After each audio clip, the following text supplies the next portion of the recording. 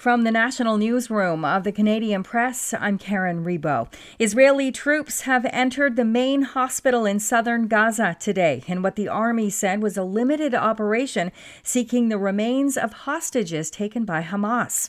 One of the remaining surgeons at the hospital told the AP that one patient died and 7 were wounded when Nasser Hospital in Khan Yunis came under fire yesterday.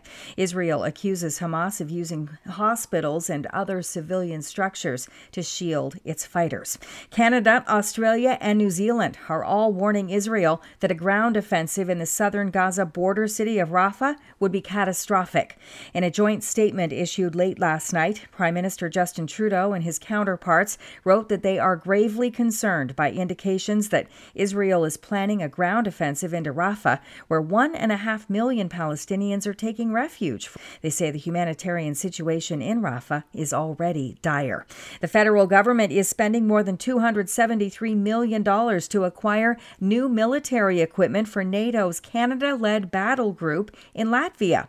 Canadian Press reporter John Kennedy has more on the list of new tools our military is buying.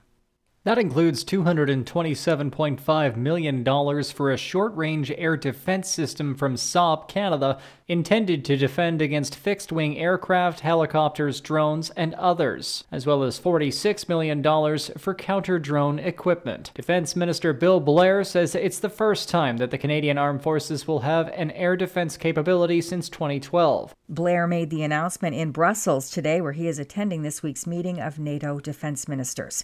Officials in Kansas City, Missouri say one person was killed, 21 others were hurt in a shooting that broke out yesterday following the parade for the Kansas City Chiefs Super Bowl win. Among the injured were at least 11 children. 3 suspects have been detained. At least 1 firearm has been recovered. Reporter Alex Perez is in Kansas City.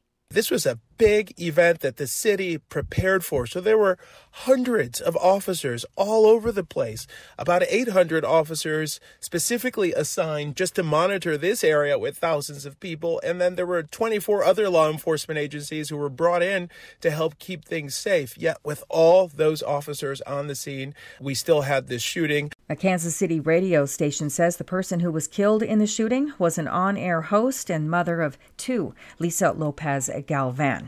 It was a Valentine's Day love-in Whistler, BC, where Prince Harry and his wife Meghan attended Invictus Games training sessions yesterday, a year before Vancouver and Whistler are set to host the annual games. The Duke of Sussex, the founder of the games for wounded veterans, snaked down the bunny hill without a fall. This is the Canadian Press.